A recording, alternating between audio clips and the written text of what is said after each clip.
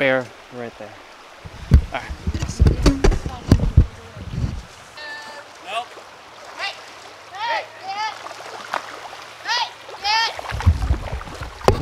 Go. Alaska's full of wild experiences. There's a lot that you can plan to do, but even more things can happen that are completely unexpected. Oh, God. Oh, God.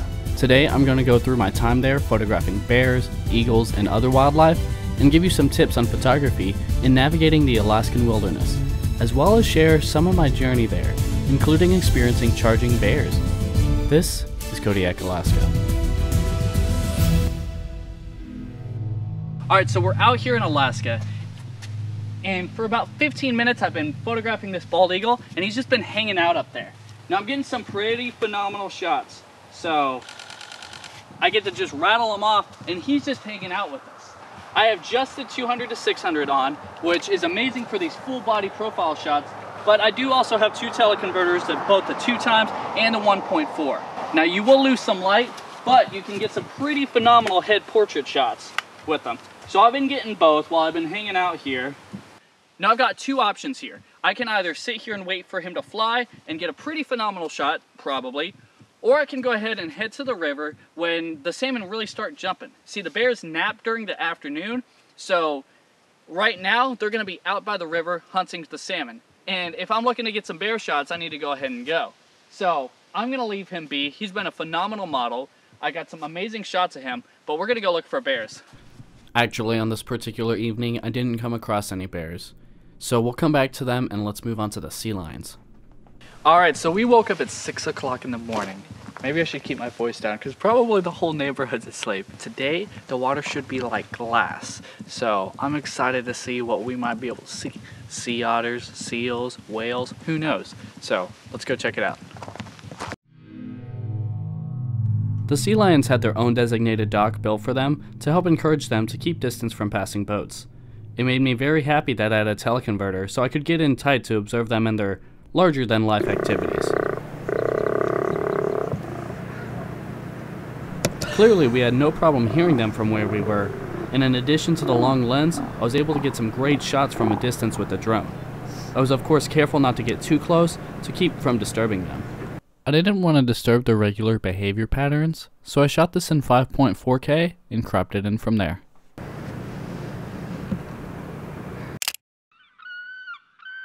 So what we're doing today is we are puffin skeet shooting, essentially, with cameras.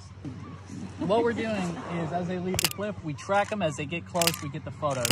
And so we're just hanging out here taking puffin photos. But we've been out all morning. We've got seals, we've got otters. We heard a adult porpoise. Didn't see it, but we heard it. So yeah, tons of wildlife, tons of chances to get some photos done. But it's a pretty amazing kayaking trip on an island here in Alaska.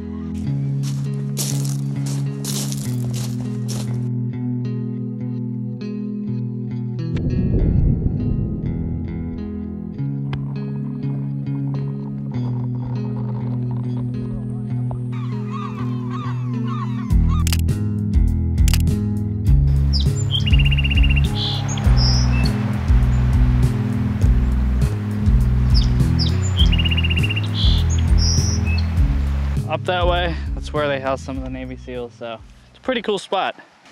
Right back there. It's where they go in the water in the middle of the night when it's freezing cold and they have to do sit-ups.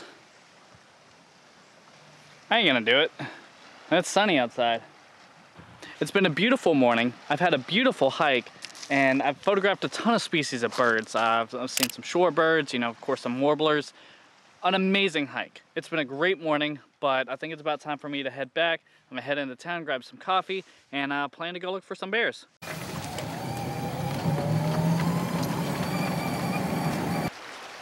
Then finally, on that morning at the river, walking from the trees, came my first bear.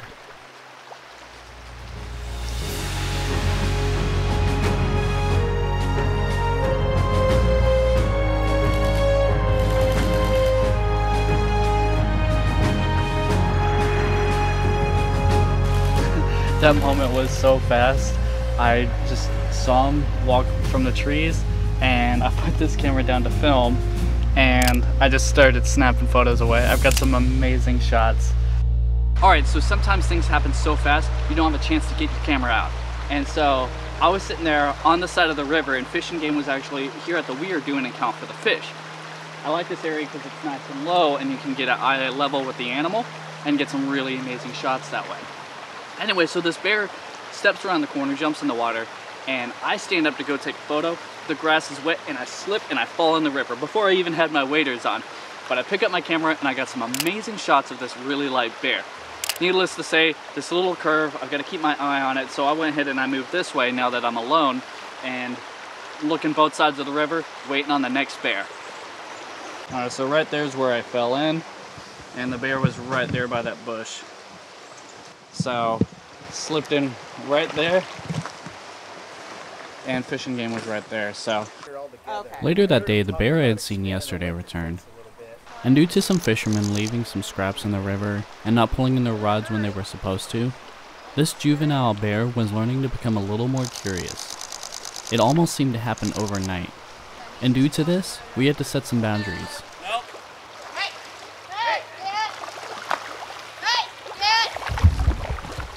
We had our bear spray and a beanbag shotgun at the ready, just to set our boundaries so the bear didn't learn that people meant easy access to fish.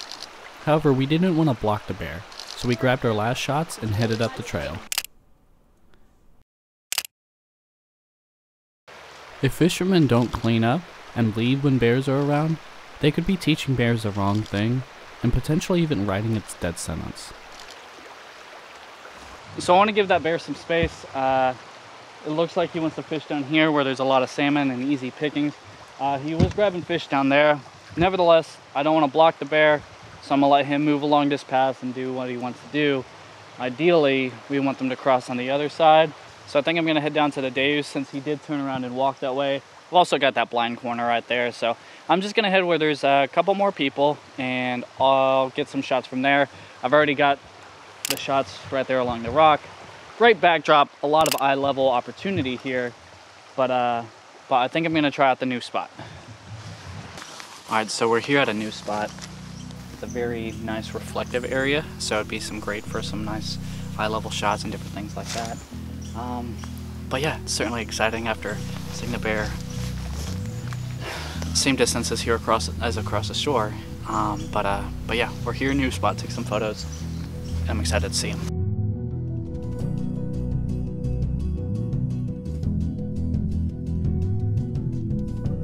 Sure enough, we went up the river and saw another lighter colored bear fishing in the water.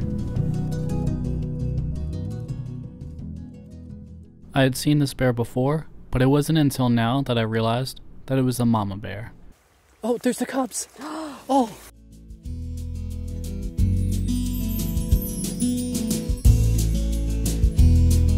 She's good.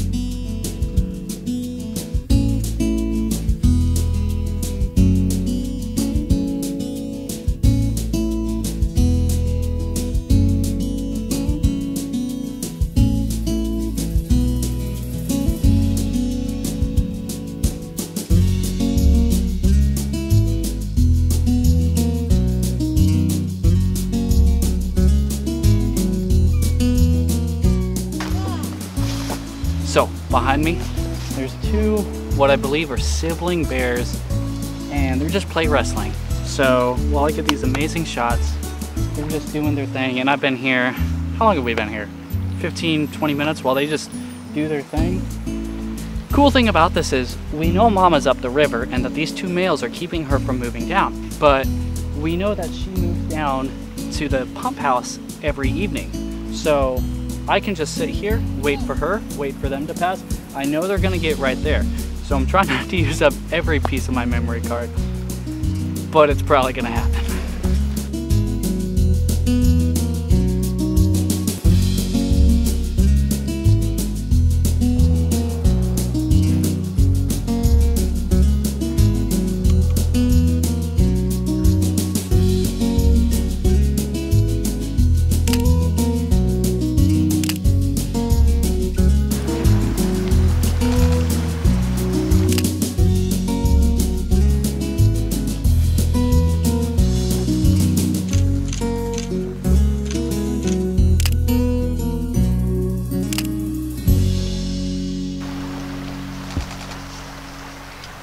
was crazy. Just got to sit there, watch them, just photograph them, and I of course ask strangers to film, but just sit there and watch them in their habitat. They've got their space, I've got mine. I respect it because this is their area, but getting some amazing shots. Love Alaska.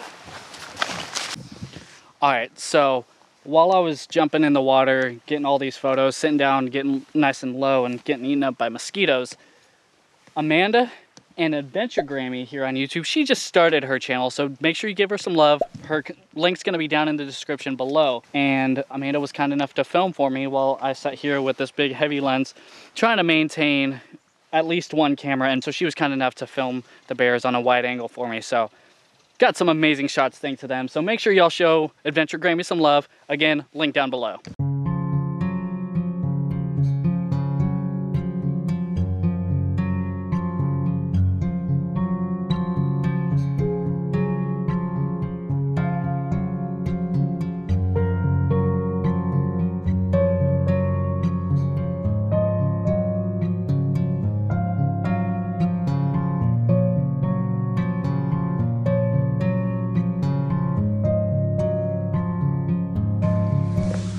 There's Mama Bear.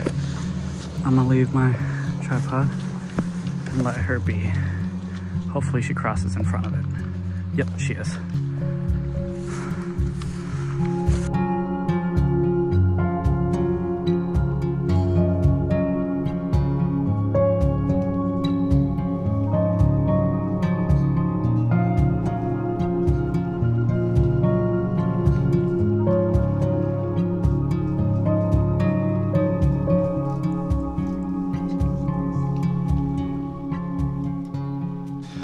So I want to make sure Mama gets across pretty safely. So we're going to go ahead and pull all the fishermen back, let them know that she's coming this way, and that way she gets safe travels across. Hey guys, she's right in front of y'all. Oh, good, there? Yeah. Oh my God. All right, okay. I like how they, I already told them. Oh, I told them too. Yeah, no, it's, they're right in front of you.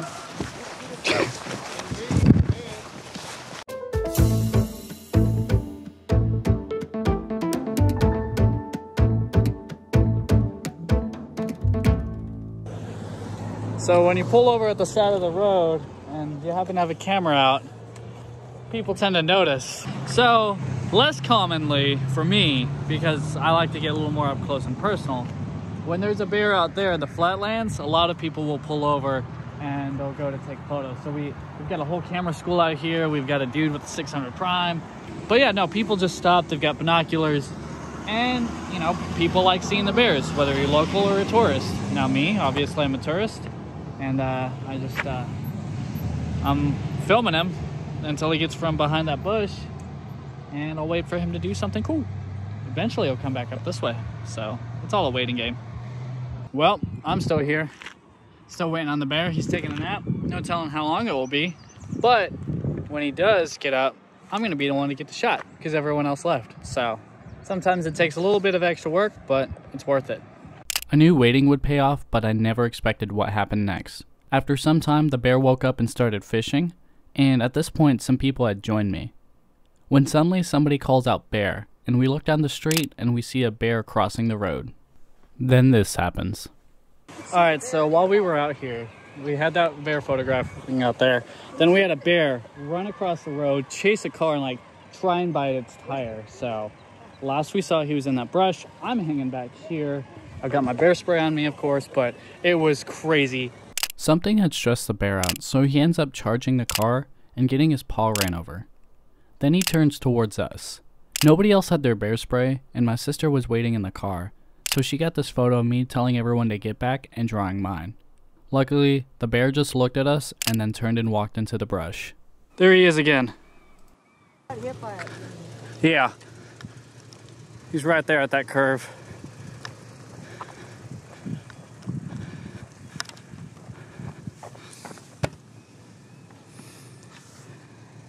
I'm glad to see he's all right.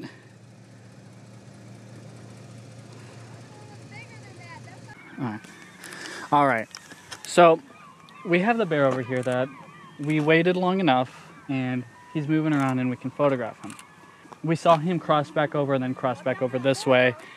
And so it's good to know that he's okay. He was limping for a moment. He was seen down the way limping, but then he came back and he's walking all right. So my sister's taking her chance to photograph it. We're losing our light pretty quick though, so we're wrapping up the day, but it's been very eventful. Seeing a bear charge a car, snagging a photo, wild. So it's been a great day, but I think we're just about wrapped up. And just before we left, the bear at the beach made his way up the river, so I took the opportunity to get some shots of him as well.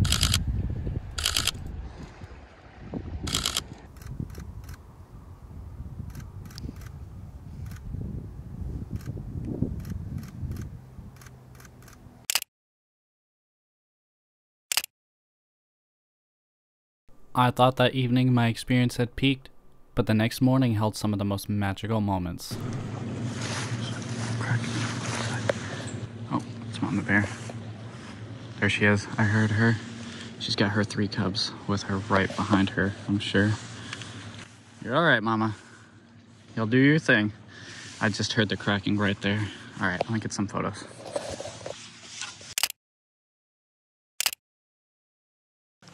So that's kind of really frustrating. I have this really nice lens to make sure I can get some amazing shots, but I wasn't wide enough to get all 4 bears when they were right there.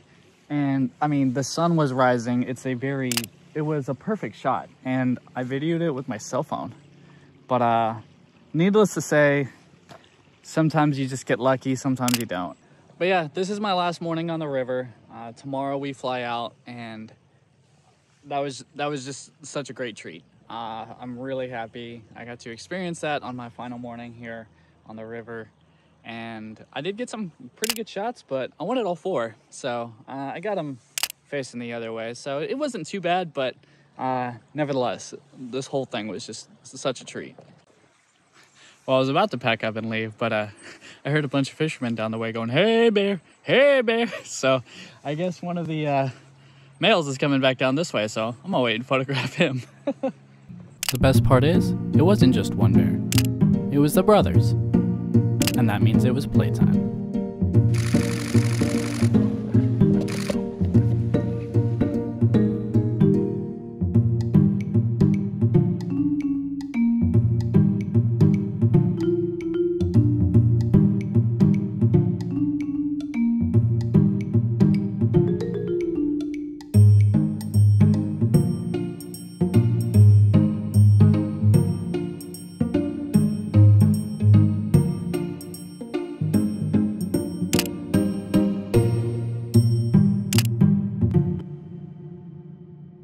Those who had never been to Alaska called this trip once in a lifetime. But those who have been told me Alaska gets in your blood and calls you back. And in my time in Kodiak, I learned one thing. It does. From the scenery to the experience, there's no other place on Earth like Alaska.